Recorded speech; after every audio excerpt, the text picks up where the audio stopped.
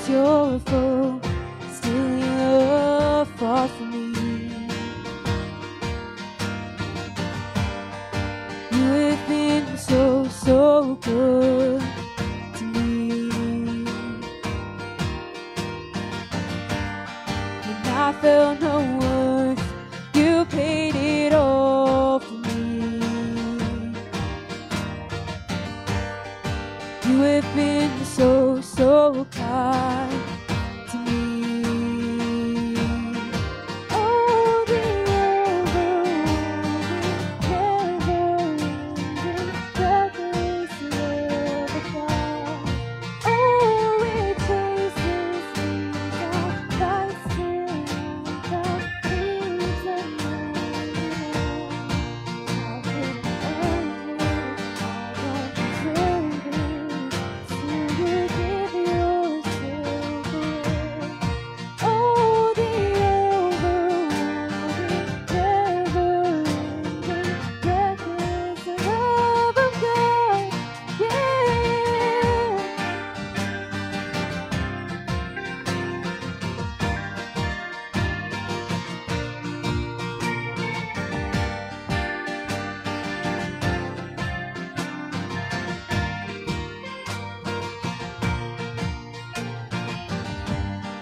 shadow you won't light up, mountain you won't climb up, coming after me.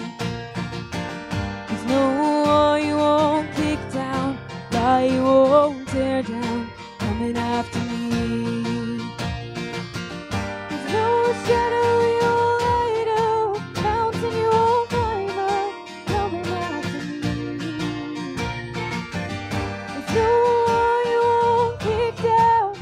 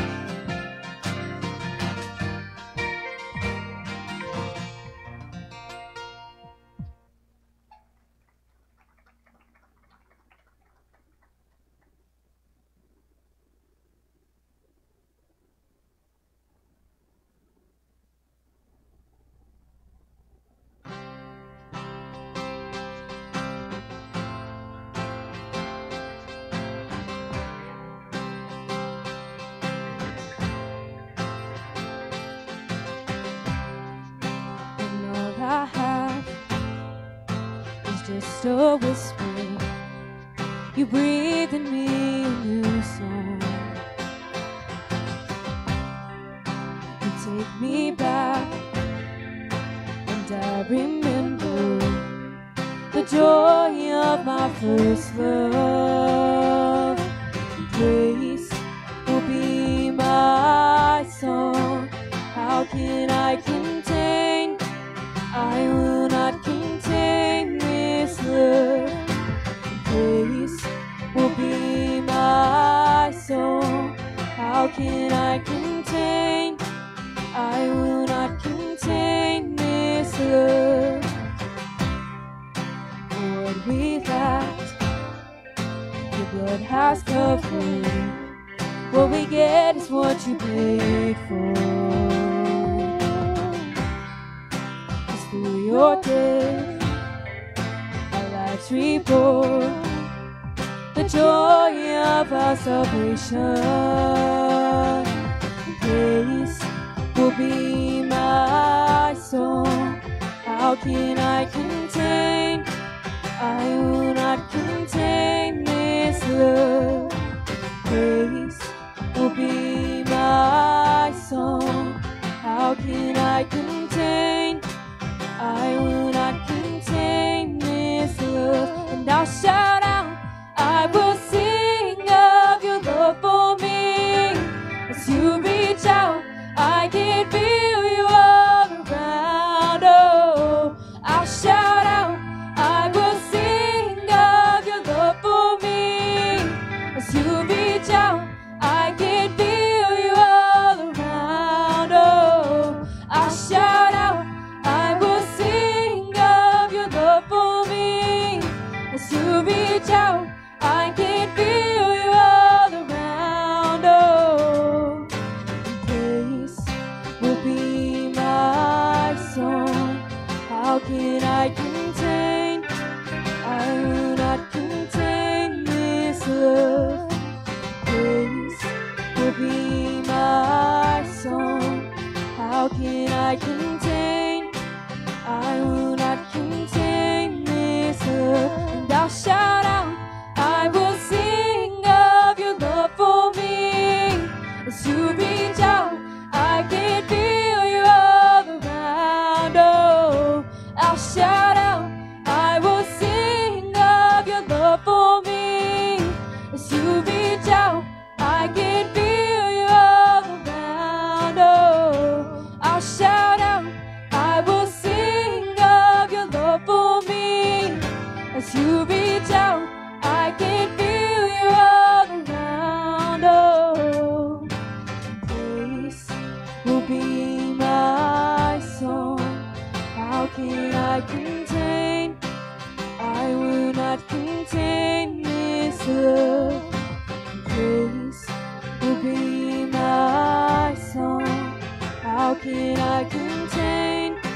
I will not contain this love. Praise will be my song. How can I contain? I will not contain this love. Praise will be my song. How can I contain? I will not contain this love.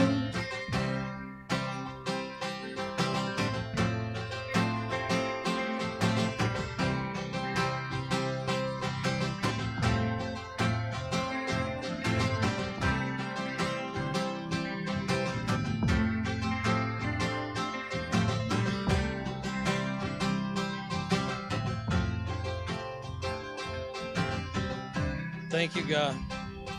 Thank you for your grace. Thank you for your abounding love.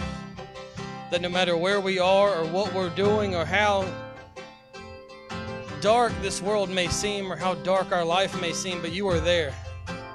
You are there embracing us with love, showing us mercy and grace when we do not deserve it. And we give great thanks and praise to you, God, for that. In Jesus' mighty name we all said amen and amen.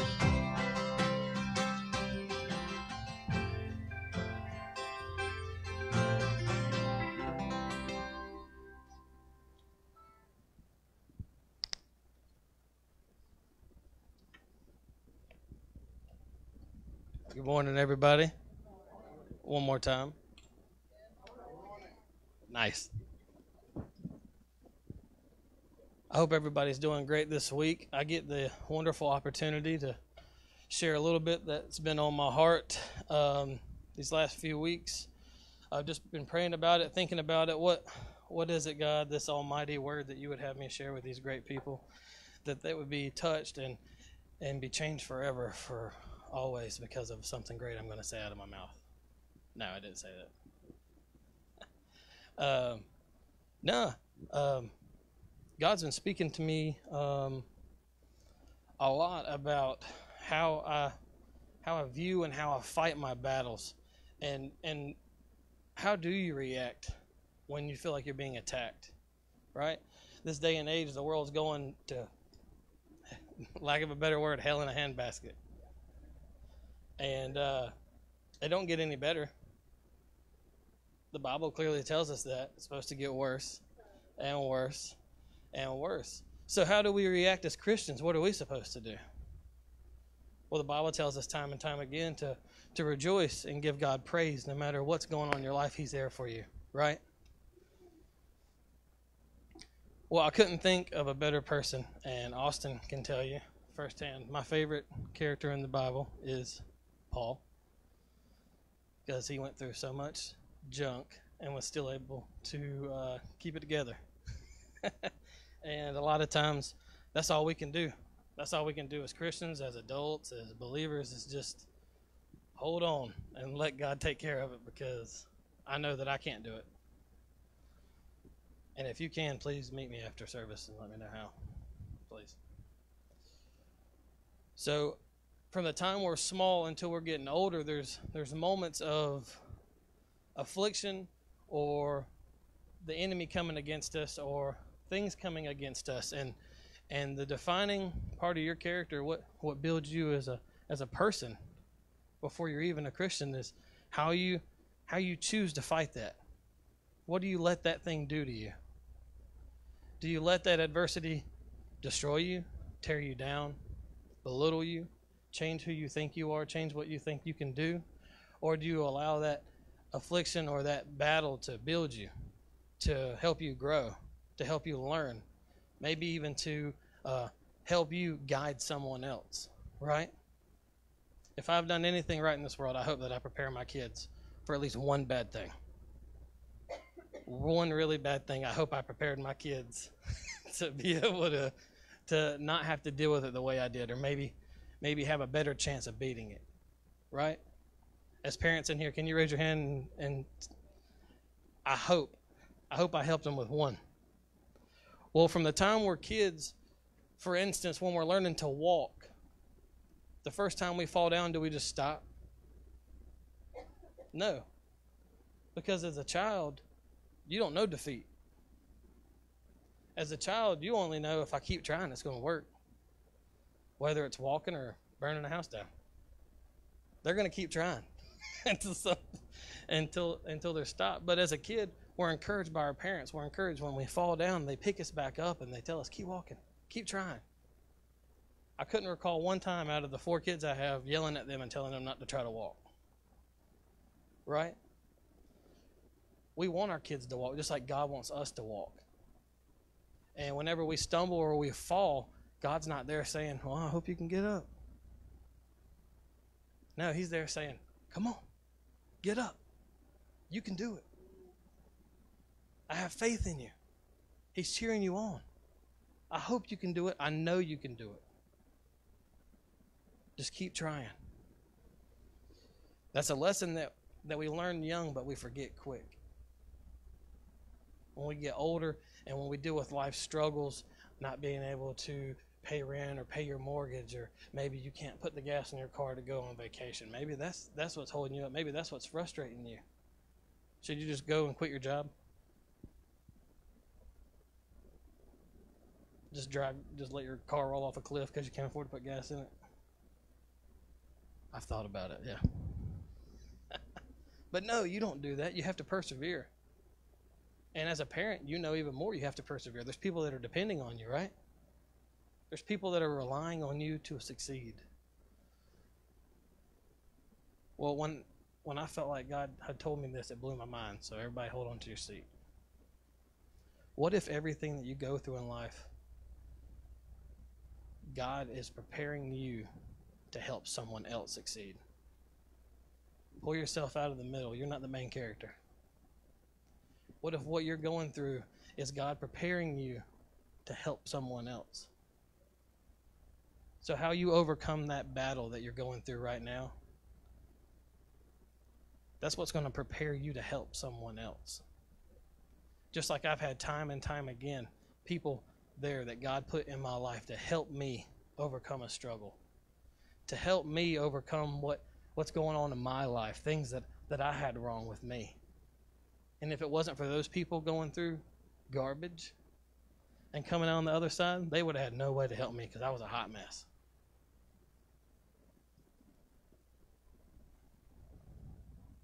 The Apostle Paul shows how he does the same thing, right? Time and time again, we read about him writing to churches.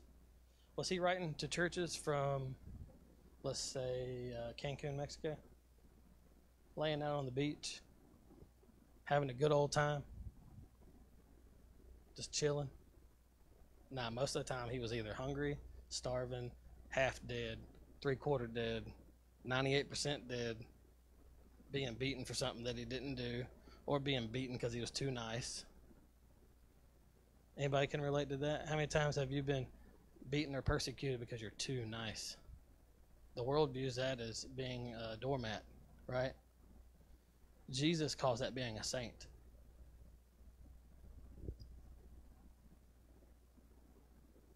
At some point, we have to realize that we're not of this world, that we can't be a part of this world, because if we try to define ourselves with what the world defines people as, either we're going to lose our identity and who Christ tells us we are, or we're going to become some hybrid version of the world and the church, and that ain't good.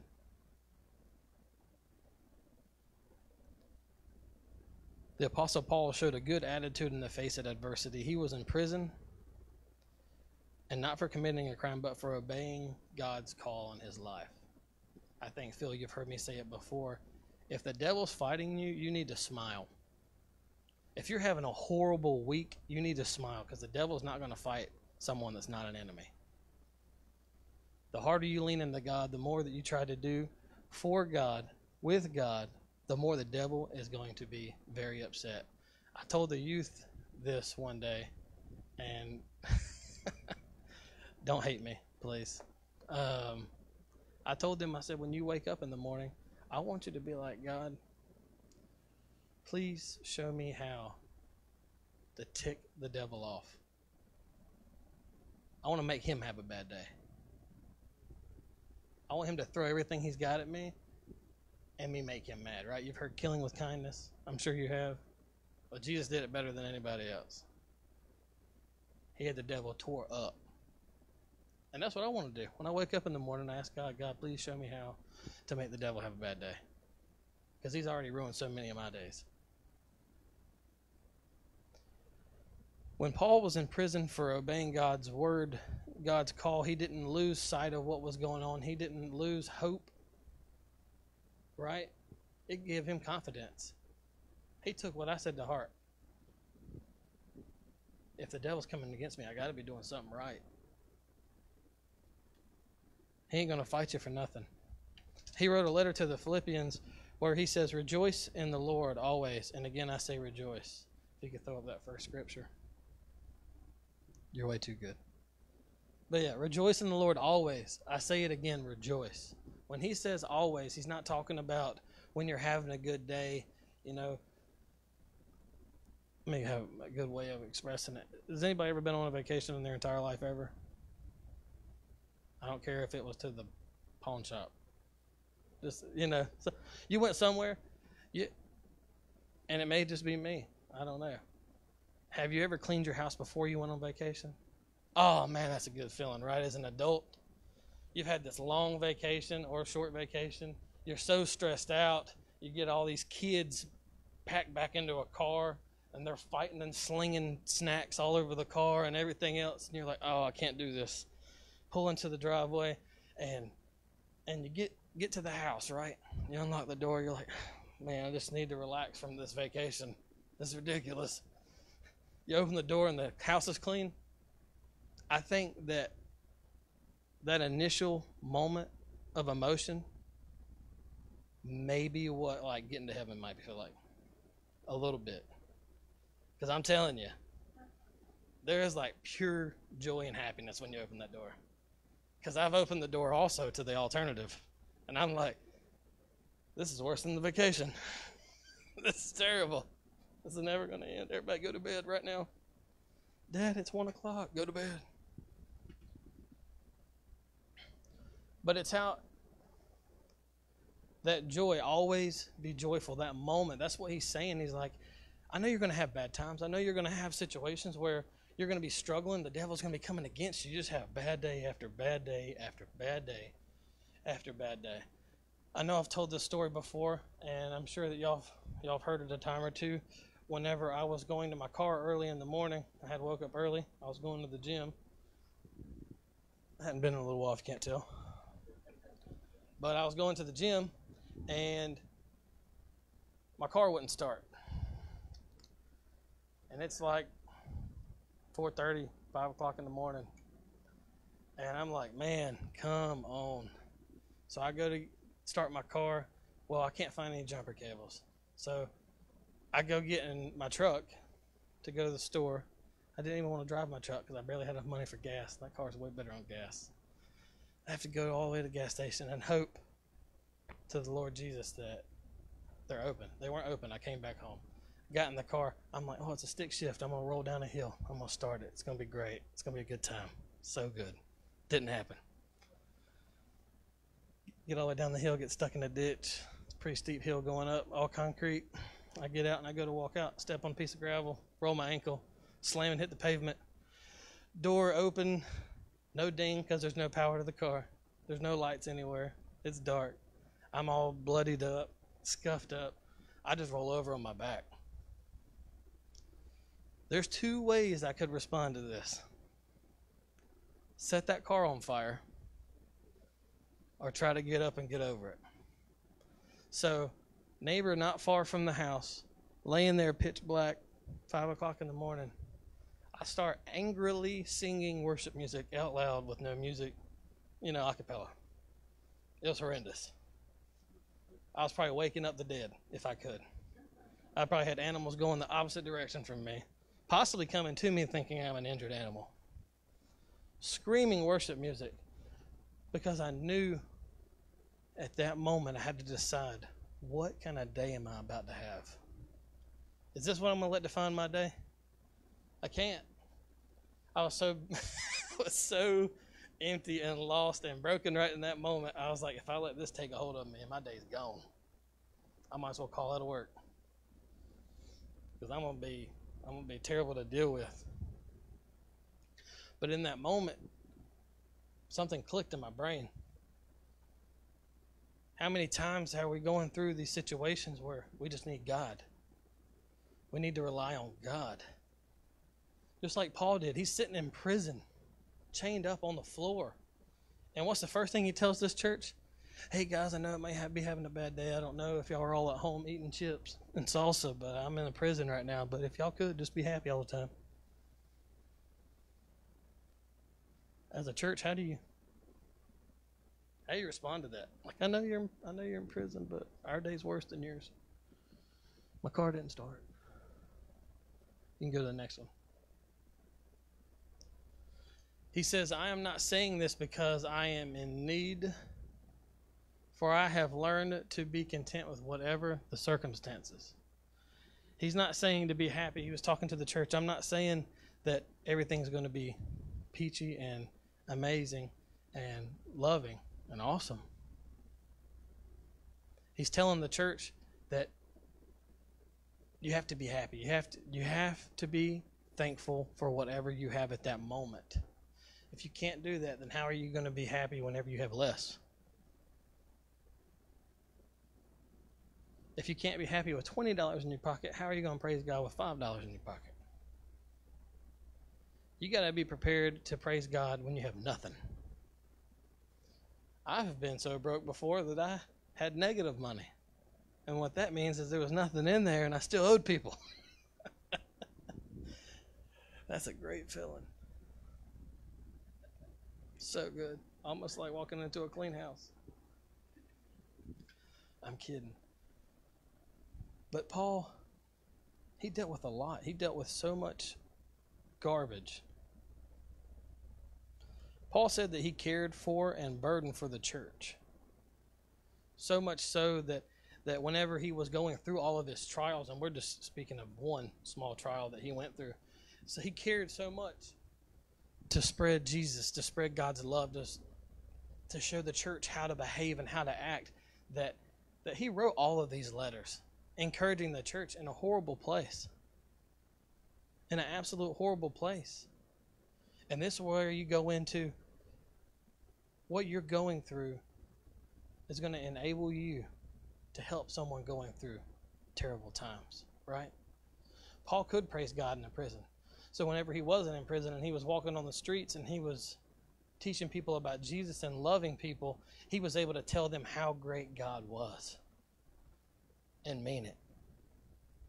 He wasn't selling them some half-hearted lesson, some half-hearted God or Messiah. He was giving them raw, real, I've been beaten, I've been broken, I've been hungry, and God has still got me through. I'm still here, I'm still standing or sitting.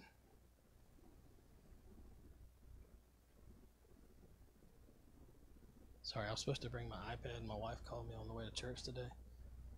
Well, I was actually in the parking lot. She goes, "Hey, I just want to let you know you don't have your iPad." I said, "Thanks." It was awesome. So I have to struggle trying to read this. Please forgive me.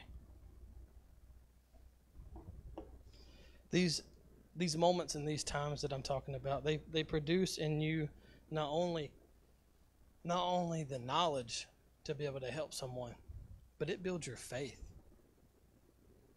You're stronger as a Christian when you rely on God and you come through the other side. It doesn't just teach you something. How many people have met somebody that was supposed to know something and was still pretty dumb? I'm standing right up here.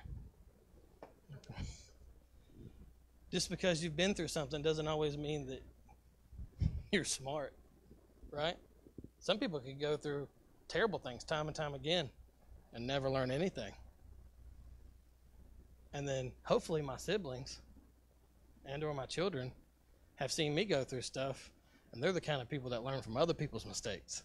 That's what I try to teach them to be anyways. As a Christian, that's kind of where we need to be, right? We may or may not have a giant book full of problems and adversity and different stories of how horrible life could be, you know, over here talking about no gas when there's people getting beheaded for it. There's people still to this day getting that. We're blessed. We are blessed. And I genuinely mean that. We are blessed. But there are people out there that need Jesus and need help more than us. On your worst day, they need it more than us. On your absolute worst moment, they need him. And that's what God's trying to prepare us for. That's what Paul was trying to prepare us for, is that no matter how bad it gets, God is good. God is faithful. He's going to carry you through. How many lessons do you think we would miss if Paul hadn't have been like that? How many times has there been in your life where you were able to encourage somebody because of something that you've been through? I know I have. I know that I've been able to do that, and God's allowed me to do that, but it was because I chose to overcome that obstacle. Because I can tell you right now, if I had done what I wanted to do when I fell out of that car, I would have not been up here telling you about it. Because it would have been the exact opposite. Can you throw up that last scripture for me?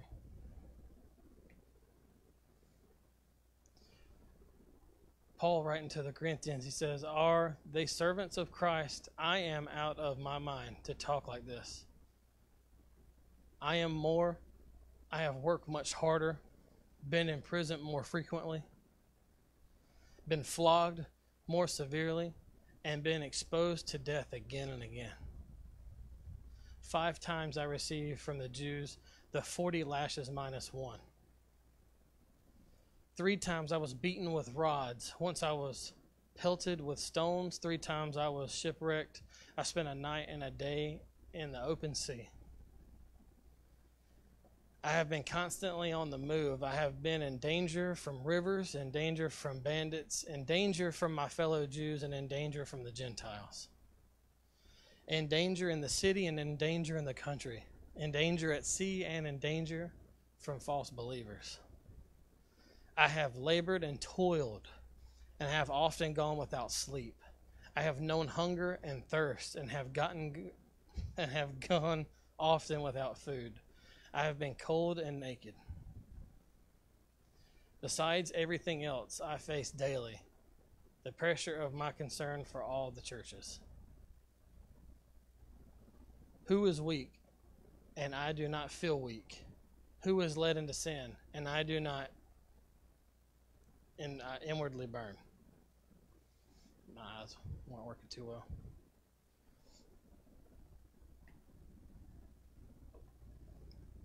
Right here, look at that whole list that Paul gave, right? I have not done any of those things. I think maybe been hungry, but that was just because I waited a couple extra hours between eating. I ain't never had to go through any of that. I ain't never been flogged, stoned, beaten, whipped, shipwrecked. I don't even know how that would feel, other than watching Castaway. And he had a volleyball. If Paul could go through all of that,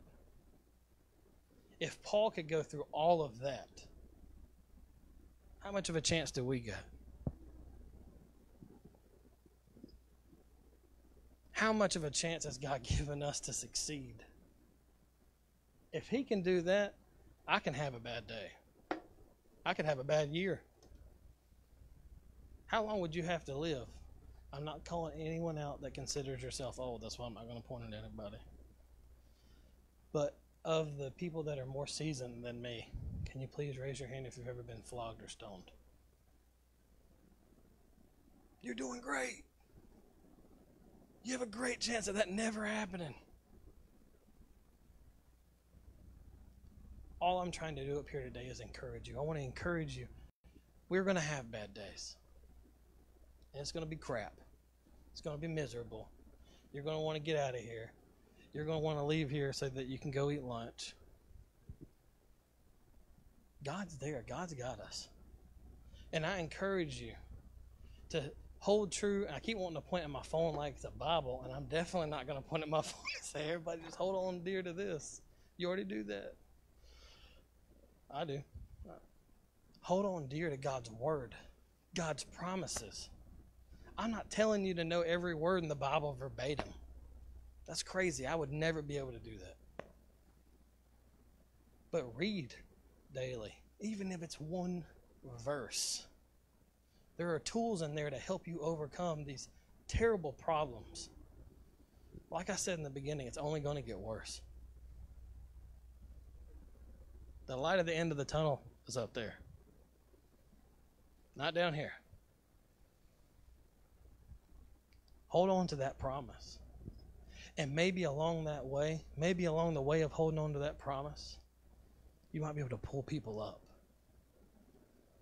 You might be able to help someone out of the dirt, out of the mud, out of the grime, out of the toils of every day. Maybe you'll be able to introduce them to Jesus. And for those of you here or listening online or wherever that's struggling with that, he can help. I've been at the bottom. I've been at the end. I've wanted to give up. I've dealt with depression, alcoholism, and drug abuse multiple times in my life. If he can pull me out of that, he can do anything.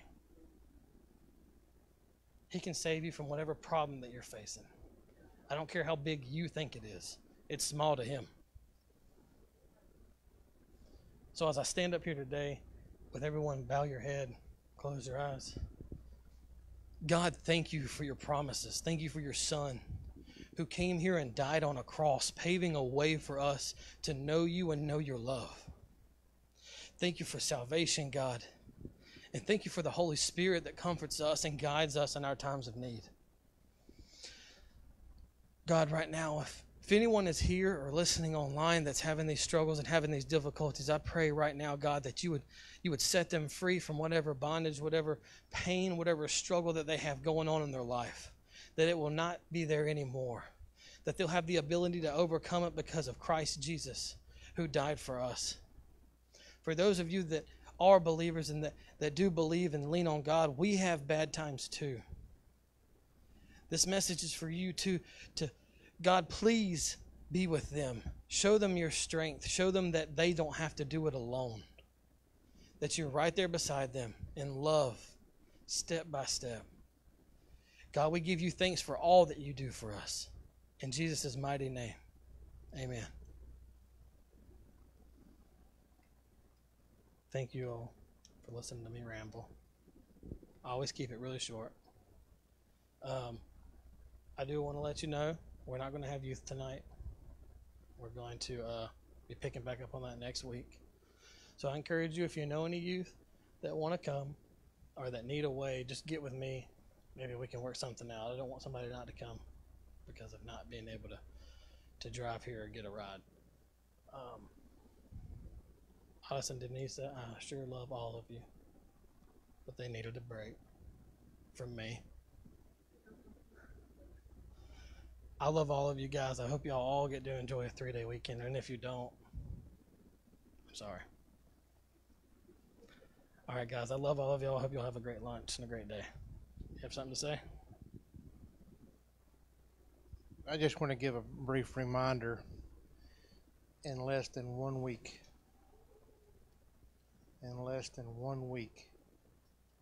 we will be free.